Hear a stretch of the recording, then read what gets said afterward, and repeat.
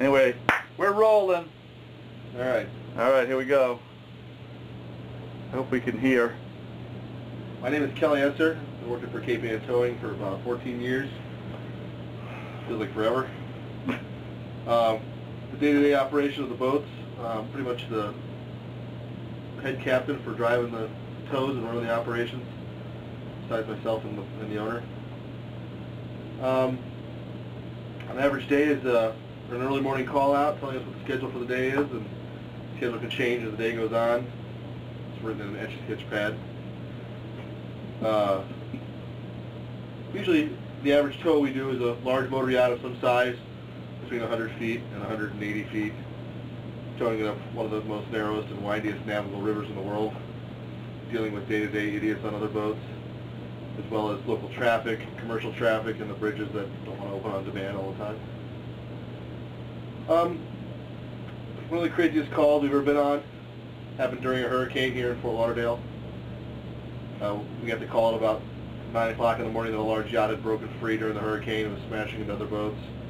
We proceeded down to the tugboats, headed out, tried to block ourselves from the wind and the rain, and continued out to find the boat crashed up against two other yachts and taken down some of the docks at one of the local marinas here.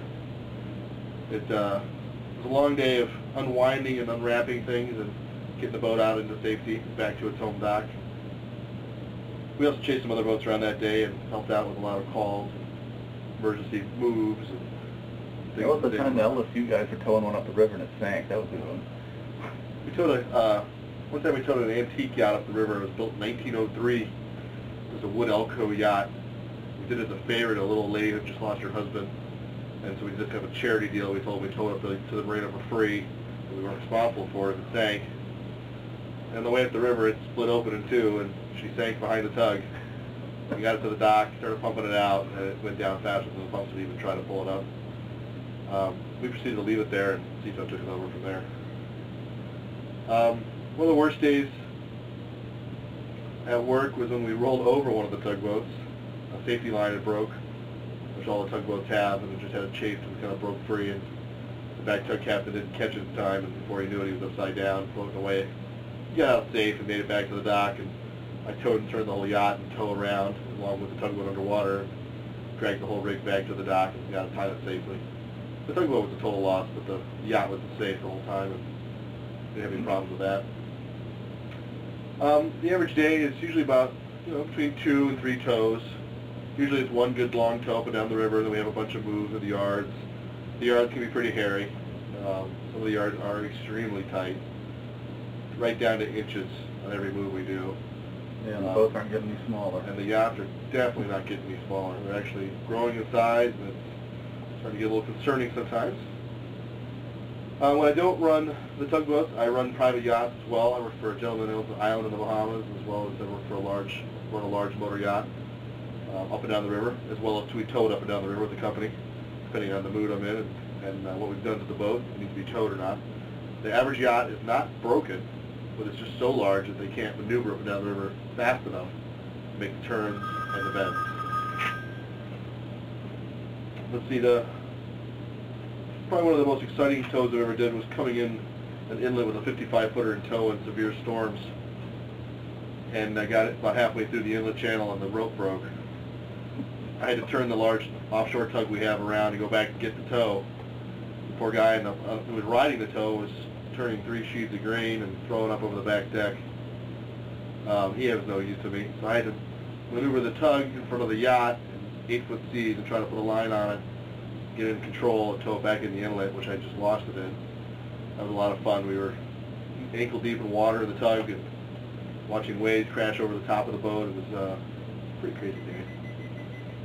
Some of the things we do is we go out alongside the ships and do launches out to the ships. The average ship's probably somewhere between 700 feet to up to 1,000 feet. We take our 40-foot boat, ride alongside of it, transfer people, cargoes, and all kinds of provisions up and down the ladders. It can be a very easy job or a very stressful job, depending on the weather, what's going on, what the ship's requiring us to move, how heavy the equipment is. Nighttime, daytime, pouring rain. That's one of our other side gigs as part of the company. Some of the crazier salvages have been on. Just large motor yachts that have taken on water for unforeseen reasons. Until we get the boat up, we can find where the leak is. A lot of small boats. Done a couple ocean salvages where we go out and rescue a boat that's sinking offshore, get the people off. I mainly do most of the towing.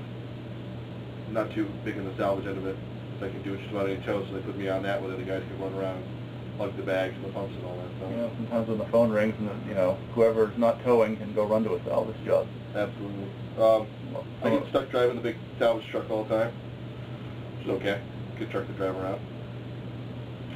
Some of the other crazy calls we get are, people want us to move their boats, it's just really tight, strenuous situations where the boat itself would have a hard time doing it, let alone hook to it with a 25-foot or 26-foot tug, trying to move it around. A lot of that you'll see in the yards. Yards are, sometimes they want you to do what we like to deem as the mission impossible. We do that by appointment only. And it's a lot of fun to see us get it into spots successfully, and the crew's reaction on how well we do getting it in there. That's probably the biggest payoff on the job, is the reaction of the captain saying, wow, I could never have done that. And here we are doing it with 2 little ropes and 2 little tugboats. It happens. That's some of the things we do is a lot of ungrounding. Find a lot of boats aground in Fort Lauderdale that just don't pay attention to the channel markers. They run aground coming in from the ocean. They touch bottom in certain places.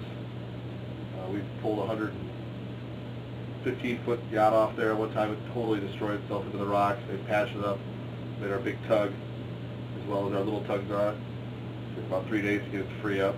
A little more salvage, complicated salvages we did. I think that's about it. Pretty good. That's about it in a nutshell, really. No.